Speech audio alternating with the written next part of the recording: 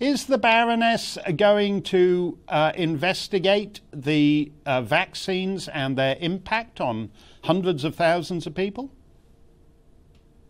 The terms of reference were approved yesterday, Mark, which includes the impact of therapeutics and vaccines. So in answer to your question, yes, she will be investigating the effect of the vaccines, both positive and negative.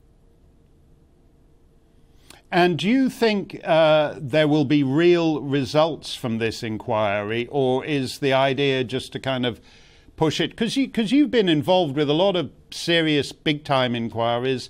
You're involved with cases arising from the Ariana Grande bombing in Manchester.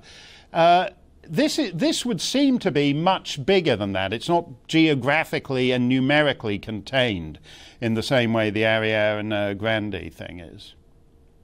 This is going to be probably the biggest public inquiry in British history. It involves the devolved government, it involves the national government, so it will be the biggest public inquiry in history, I think. It will take several years.